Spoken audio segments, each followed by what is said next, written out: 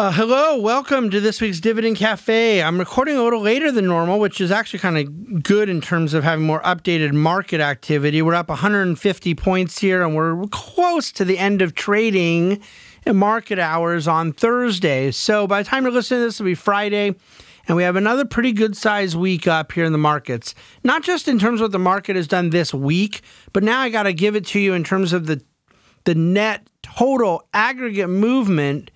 And where we're sitting at the moment, there's some significance there because with the Dow at roughly right now 27,300, and it hit roughly 25,400 at its low point in the middle of August. You've essentially recovered almost 2,000 points in the Dow in 3 weeks, net. And you have right now gotten back on the S&P above where we were at that prior spot, late July, going into August when the trade war re-escalation began. So you had a very quick movement down in markets as the reigniting of tensions with China and the subsequent currency fears and the avalanche of interest rates collapsing around global negative bond yields. You recall these weeks. Hopefully you recall the podcasting and the written commentaries and things that we did around all of it. And yeah, let's say that was about 2 or 3 weeks of that direction of roller coaster activity. And now it's been literally 2 weeks, 3 weeks at the most of reversing it. Why? I mean, I guess one could argue, paying attention the last week or two, it feels like the trade war has ended. And I'm sitting here in front of me with just a printout of my dividendcafe.com commentary the weekly article, a lot of charts, a lot of information, and I'm going to be talking through a lot of that stuff here for those of you watching this and listening to this. But the fact of the matter is that the trade war didn't end, yet there's clearly a different change in tone. And one of the things that I posted at dividendcafe.com, a month ago, was a graphic kind of showing the cycle we've been in. And literally it had been 3, if not 4 times where, the market was at a level, the administration talked tough on trade with China, markets started dropping on those fears. There were hints of a resolution, market started moving higher, and then the market would rally on news that, there was going to be a summit meeting, or there was going to be a reconciliation, or some kind of trade deal is in the works. Then some time would go by, no progress to be made, and that circle would repeat itself. And I do think that we've simply kind of moved from where we were in that cycle from one side of the circle to the next. So right now we're kind of sitting here with a different expectation as far as the trade situation. The president said that he wanted to give a goodwill gesture to China around the 70th anniversary of the People's Republic. So he was delaying the onset of tariff escalations a little bit more. There is talk that there's been some substantive discussions at a more deputy level with some of the trade negotiators. I think that a lot is riding on the meeting that is presently scheduled in Washington, D.C. in October between Beijing and American trade negotiators. So where do we go? I mean, it's hard to say, but I want to make something very clear here. Regardless of what one thinks about how this is all playing out, the idea, or going to play out, which I'm going to argue in a second, I have absolutely no idea. I do believe that there are other geopolitical factors at play, that there are various complexities that make things difficult. Beijing does appear to have increased their purchases of agriculture from the U.S. as of late, perhaps sizably so from some of the data that we're studying. No question that currency exchange adjustment has stabilized, even though it moved in a direction Americans didn't like. It has not gotten worse and leveled off, and that's made a lot of people happy. Certainly it's made markets, it's calmed markets. And as I brought up a moment ago, this event that will take place in October is a big meeting. First of all, if the meeting will happen, we don't know that we'll end up going through. Something could break down there. But also, I really do believe that there's a big question mark around what will come out of that meeting. I will present to you right now, for the first time here on Dividend Cafe, the two scenarios that represent, I think, option A or option B. Of course, there's the possibility of option C, but I don't think so. I really think in a broad sense, it's going to either be that you come out of the meeting with a clear demonstration of an off-ramp for both sides to bring down this trade war, that you get some kind of clarity that there's going to be an agreement and how both sides are going to be able to save face. People will disagree as to how good of a deal it is for one side or the other, how comprehensive it ends up being, but I'm just getting at it will, in my opinion, some deal gets done that is face-saving and indicative of where we end up proceeding, or you get another can kicking, another cycle of moving around that circle again, perhaps even an outright breakdown, and that just leads itself to replaying this whole thing again and enhancing downside market volatility. So listen, there's alliances with Europe that are relevant to the trade war with China. There is this geopolitical tension and military tension that's been on the table in North Korea for quite a long time now, but particularly in the midst of the Trump administration, that has a lot of impact on the stuff with China. We know about the Hong Kong issues that have been going on for the last 6 weeks, very relevant to how things have played out with China and the trade war. And frankly, I think that the trade war helped build a little leverage, ironically, for the president in getting China to stand down on some of the potential escalations of the Hong Kong matter. We know that there's all kinds of currency impact at play. Yes, in the China-U.S. dollar exchange rate, but frankly in the U.S. dollar and euro, in the U.S. dollar and yen, in various emerging markets. All of these things play in. The U.S. and Japan consummating their trade deal. What the Fed does. Their meeting is September 18th. Where they go with this has an impact. There's a UN meeting talking about China's human rights violations later in September. That could have an impact. Trade Representative Robert Lighthizer, has a presentation to the WTO at the end of September. That could end up moving things. There is tensions politically in the U.S. There are tensions economically in China. And all of these things mean it's a multi-layered, unpredictable, complicated situation. And what I'd be prepared for is more volatility, or at least the possibility of more volatility, even if there is an extended period of calm over the next maybe few weeks. Is there a possibility of a very, not just a happy ending, a very happy ending for investors here? There is. But would I bet huge on that possibility? I would not. I need to be humble enough as an investment manager to navigate all the places this can go. And what I think I'm going to read to you right now from the conclusion we put up in our written commentary, that this is really the best we can do. That anyone who right now is stating with a high degree of confidence how exactly it's going to play out, they're taking risks that I find inappropriate. Look, the outlook for corporate profits has been fine, and actually it's been better than expected. Should the outlook for corporate profits turn south, whether from the trade war or not, it will not bode well for market valuations. Now, a Fed rate cut may impact this to some degree positively by lowering borrowing costs, but we still favor less cyclical opportunities and more defensive ones. We want to be exposed to the right balance of risk assets, yet take a neutral position in the short term, a balanced position in the short term as to how it may play out. Volatility ahead is absolutely likely. So it sounds like we're really walking both sides of the fence here, aren't we? Well, that's because we are.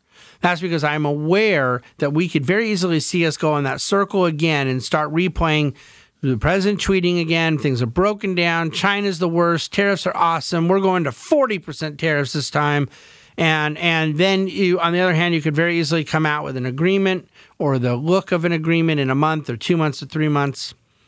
So it is very difficult to put a lot of conviction into an overly defensive or an overly opportunistic viewpoint right now. There's a lot on the line, okay? Net of the benefits of corporate tax reform, we believe that the cost of the tariffs will be $72 billion to the American economy next year. And that is after $55 billion. Okay, so you would really have had a significant benefit from corporate tax reform that gets washed out and then some by the incremental cost, the de-stimulus of the tariffs. In the meantime, what's kind of coming out of this trade war? Are we seeing a whole lot of jobs come back at this point to Ohio, Michigan, and Pennsylvania? Well, of course not yet.